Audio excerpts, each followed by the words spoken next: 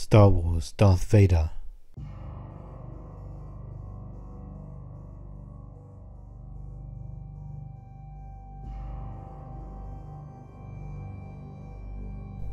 Book 2, Part 3, Shadows and Secrets. It is a period of insurgence. After the destruction of the Death Star by a force-strong rebel pilot, the Sith Lord Darth Vader was deemed responsible by his master, Emperor Palpatine. Enlisting the help of archaeologist Dr. Aphra and droids BT and 000, Vader is able to pursue his own agenda under the Empire's ever-watchful eye. Using the expertise of Aphra and a carefully selected crew of bounty hunters, Vader looted a stash of credits from an Imperial cruiser under the guise of an accident.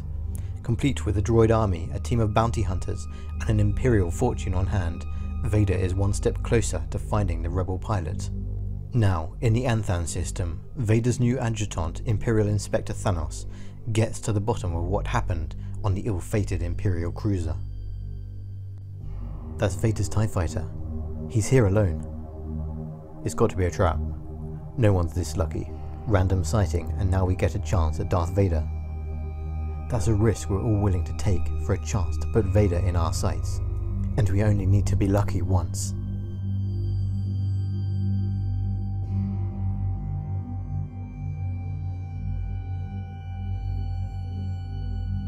At last. The rebellion has many failings. Your slowness is most aggravating.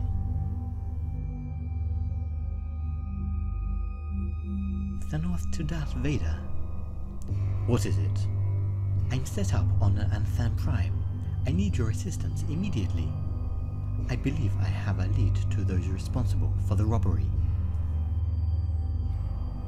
What made you so sure it was a crime and not an accident? Accidents happen. Accidents can be made to happen. Tag wanted me to have a closer look.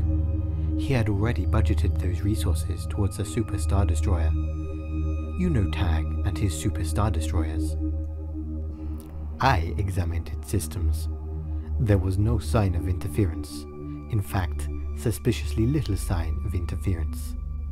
With a meteor strike, I'd expect much more basal disruption.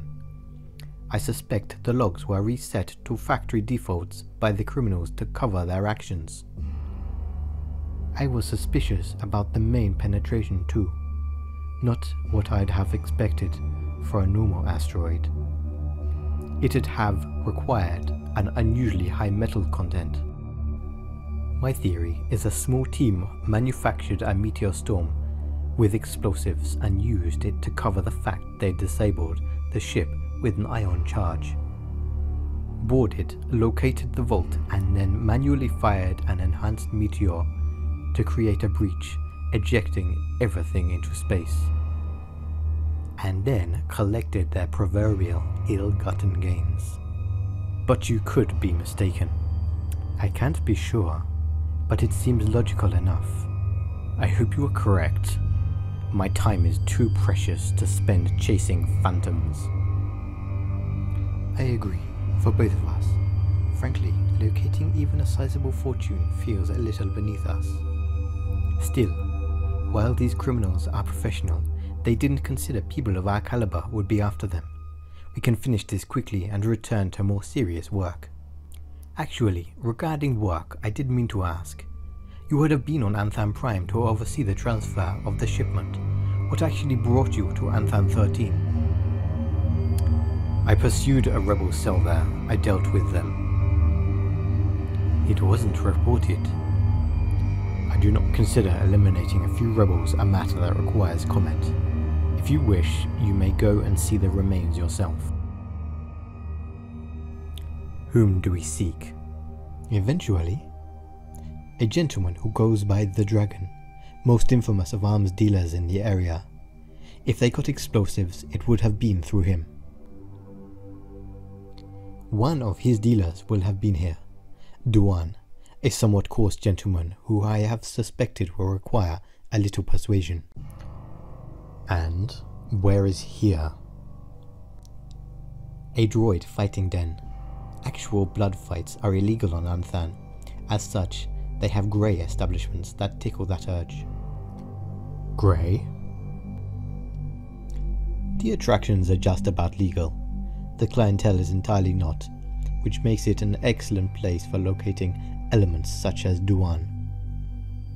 We will act quietly. It is best if we don't. Lord Vader, you were not expected. This is unacceptable. The criminal elements gather beneath stones. We must lift them carefully. We're sealing a perimeter as ordered, sir. Step aside. Whoever could be responsible for this uncouthness?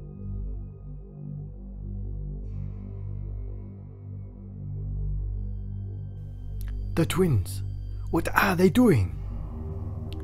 Rudimentary, if effective blade work. It's been a while since you've watched another lightsaber wielded in anger, I suspect. Does it make you nostalgic? Not in the slightest. There's our man Duan. Duan, a word if you will. Step closer and I'll... Good to see you too. I trust you are well. This is my colleague, Lord Vader. He wanted to have a few words. A little loud out here. Perhaps a word in a quiet corner. This will do. Thank you, Lord Vader. What are you doing back on that hand? I missed the social scene. I can't give you anything. There are too many witnesses. Increasingly fewer with every second, and I think you'll rather talk with us than return to the fray. What do you want? The dragon, his whereabouts. Let me think. You are thinking that you merely need to delay for a few minutes, then they will be gone and you can feed us your pitiful deceptions. Know this, the callow youths will leave. I will remain. The dragon is off planet on the mid-moons, Ansan 12. A lie. He's Manson's in the lower reaches of Prime's eastward core, 241-86-1872. Truth. Thank you for your civic-minded generosity, Duan.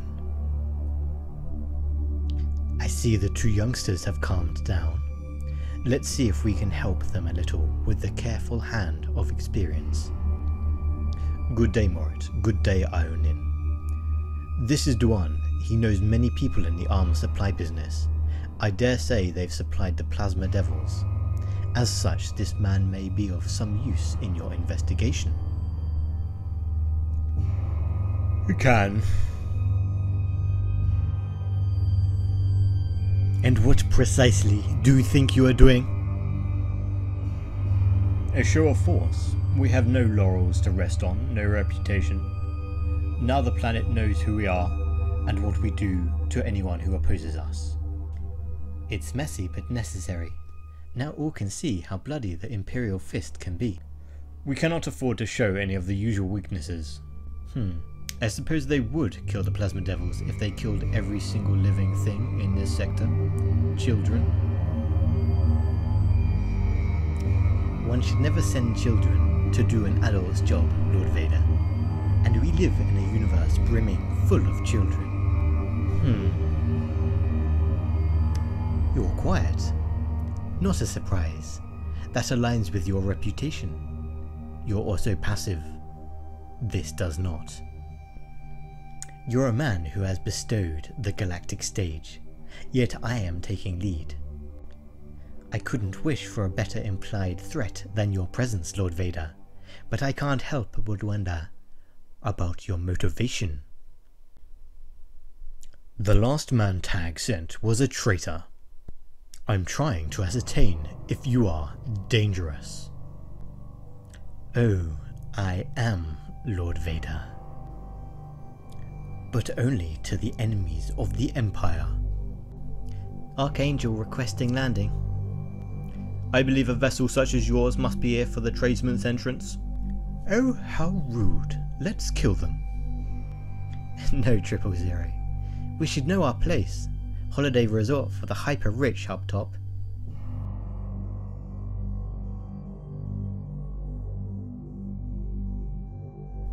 But below, we have something a little more our speed. Oh, holochess. Beautiful holochess.